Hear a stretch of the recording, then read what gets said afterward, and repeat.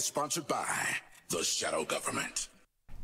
Recording live from the THS Newsroom in Oxford, Ohio, this is THS Daily News. Today is Thursday, February 15th. I'm Giuliano. And I'm Evan. Here's what's happening around THS. Let's start with clubs first today. First, Robotics Club will be meeting from 3 to 4 p.m. in room 412. Next, Mock Trial will be meeting from 4:30 to 7:30 p.m. in room 315. But there is no Tribune this week. As for club events, Mock Trial, including me, will be at Regionals all day tomorrow. Good luck, Mock Trial, and famous Yale graduate Daniel Messner. Also, the new chess club has been having a big turnout with 10 new members. It's more than 2. If you are interested in some friendly chess competition, please join them. They meet every Wednesday in room 603 until 3:45. Now, for some more information about FCCLA. Thursday is FCCLA Spirit Day, and they appreciate everyone who wore their red and white today. Today in class, FCCLA students are having a speaker about distracted driving, one of our national programs, Families Acting on Community Traffic Safety, FACTS. Next week, they will be sponsoring a school-wide contest for Best PSA or poster to help promote the dangers of distracted driving, and there will be prizes. Setting Stone Coffee House tickets are now going on sale for $3 in advance and $5 at the door. Sounds like a steal of a deal to me. Another fun thing that is happening around our school is class officers organizing Friday Fun Fit Days. On Friday, February 23rd, our theme will be Mardi Gras Gold, Green and Purple. Follow the weekly theme and you just might win random prizes simply for dressing the part and being seen by teachers. Next week is FFA week. To celebrate, FFA is putting on themed days each day next week. That's right. It all starts on Tuesday when we get back from the long weekend with a Holiday Tuesday. Indeed.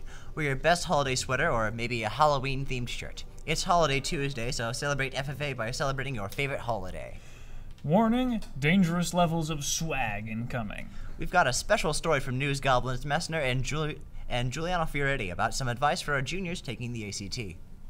Listen, dude, there's no way that we have to do this. I mean, we have a choice here, right?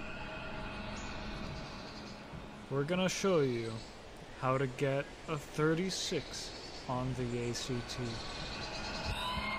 Yeah, the first time, definitely don't really worry about it that much. You can always retake it. You can take it up to 20 times, so it's not a big deal, but it costs a little bit of money. But don't trust what the ACT actually provides you with, like, test questions, because they are trying to fool you.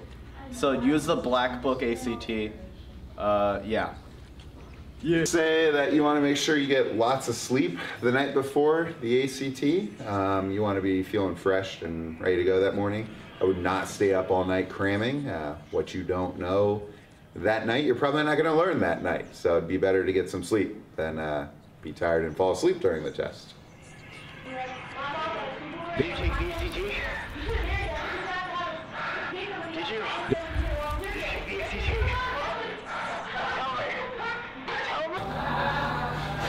Did you take the ACT?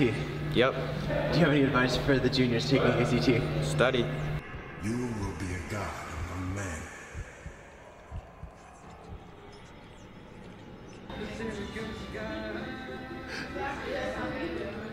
Eat the paper when you get it. Yummy, yummy, yummy. Was it, although somebody tells you... Thank you for that information. That's all we have news for today. So let's head over to Dom with sports.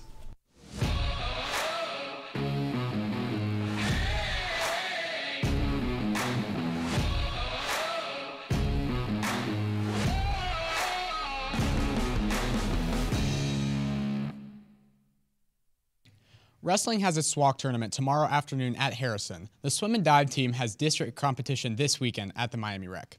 And that's it for sports. Good luck to all the athletes. We don't have any content today, so we're going to head back over to Evan and Giuliano to sign off for the weekend. Well, that's it for news today. I'm Evan. And I'm Giuliano. Have a good weekend.